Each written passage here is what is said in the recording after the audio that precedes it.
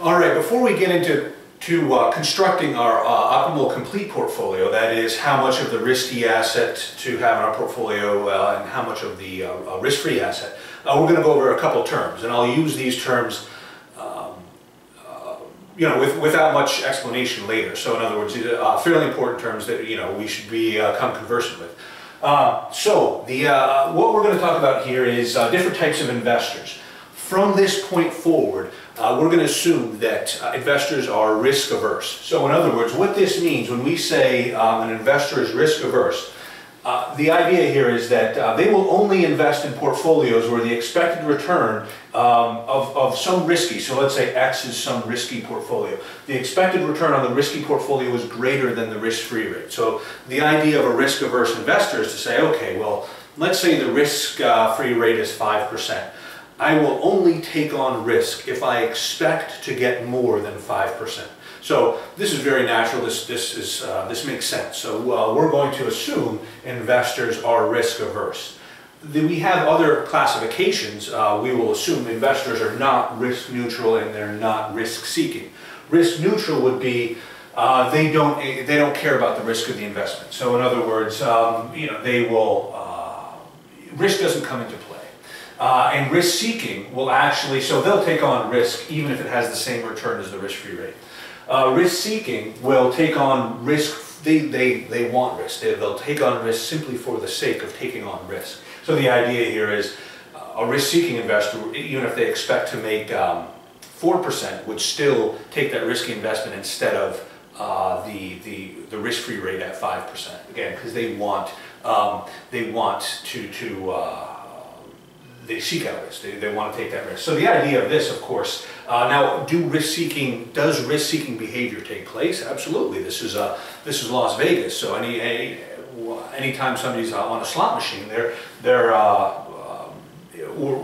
the lottery, this is risk-seeking behavior. So in other words, what we can sort of classify this as is gambling. So in other words, if we were to actually define gambling, we would define it as taking on risk for not demanding any expected return for the risk that we are taking. So now what we would call this a risk-averse investor. This makes sense. This would be investing, right? So, or you could say that this is speculation. So if I was going to define in the context of this course. Investing or speculation, I would say that it's the taking on of risk for some gain. So in other words, I take risk to make some expected return beyond the risk-free rate. So so this makes this is what we're going to assume investors are. There's a couple notes. Now the idea here is we still need. So now we have a risk-averse investor takes on risk. Only for higher expected return. One thing I wanted to mention before I go on, in academic finance, we will often assume investors are risk neutral. So maybe you might come across on paper in finance where it says we assume investors are risk averse or risk neutral. And we only do that because it makes the calculation simpler, and the fact that investors are indifferent to risk doesn't affect the result. So in other words, sometimes you will see that we make the assumption of risk-neutral investors in finance, and that's just a convenience. So for this course, we're definitely assuming investors are risk-averse. Now, the question is, a risk-averse investor will take on risk for an expected return, but we still don't know how much expected return they need for a particular level of risk. So the idea is still how, assuming risk-averse investors, how does a risk-averse investor decide whether to buy this risky portfolio or not? The way we do this is by assigning utility. So this is from economics, you should be fairly familiar with the idea of utility. This goes back to the Swiss mathematicians Bernoulli and the St. Petersburg paradox.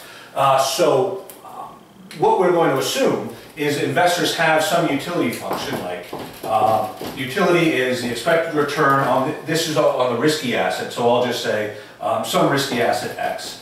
minus 1/2 A sigma squared x. So the idea of this is investors like, so the utility is what we, of course this comes from, this is your basic utility from economics. So the idea here is, this comes from, your marginal dollar is worth less and less and less as you have more dollars. So the idea here is we like expected returns. So our utility is going to be, you want a higher utility is better. Our utility is going to be increasing in the expected return. So as the expected return goes up, the utility of portfolio X will go up. Utility is decreasing in the risk. So the risk is going to be, this is the standard deviation, this is the variance. So we have, and of course this is of returns. So as returns have more and more risk, a higher standard deviation, a higher variance, we penalize utility. So in other words, utility gets lower as risk increases. Well, A is the degree of risk aversion, and this is personal to you. So in other words, the idea of this, and stepping back for a second, what we're going to do in the beginning here is we're going to decide how much to invest in the risky portfolio, assuming there is some risky portfolio that we want to invest in, and how much to invest in the risk-free asset. And this is going to be a personal choice, and this is somewhat unsatisfying, not satisfying that I have to say that this is personal to you. What this means is there's no definite solution. The solution is only as good as your estimate of your degree of risk aversion.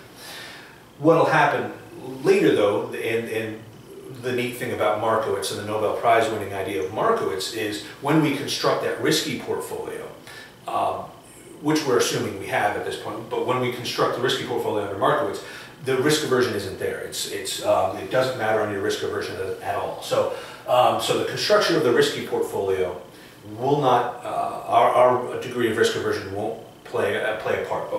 But once we have that risky portfolio, the amount to invest in the risk-free versus the risky portfolio, our degree of risk aversion does play a part.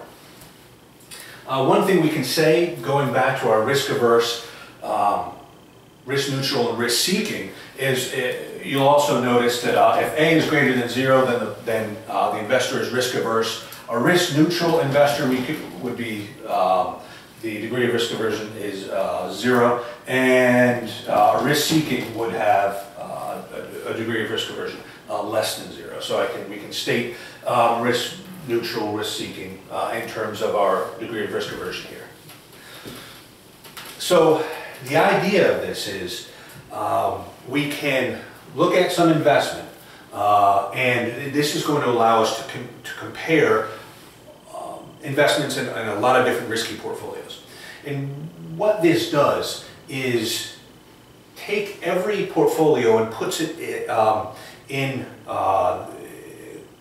it adjusts each portfolio for the risk such that this utility value is often called the certainty equivalent rate. So in other words, what this is ultimately going to do is take the risk out of each portfolio so that we can compare it to the risk-free rate. Of course, if this will take the risk out of any portfolio such that we can compare it to the risk-free rate, we can also compare it to any other portfolio. So this sort of puts portfolios in terms that we can then rank. So the idea here is once we have these utility values, we can then simply rank portfolios by our preference of investing in them. But so the idea here is this utility value, a little different than some other places where you see utility. This is called the certainty equivalent rate. So as an example of certainty equivalent rate, I can say, let's say that the expected return on the portfolio is 15%. So the expected return on portfolio X is 15%, minus 1/2, and let's say we have a degree of risk aversion of 4, and let's say the standard deviation of the portfolio is 25%. Then this is going to equal 2.5%.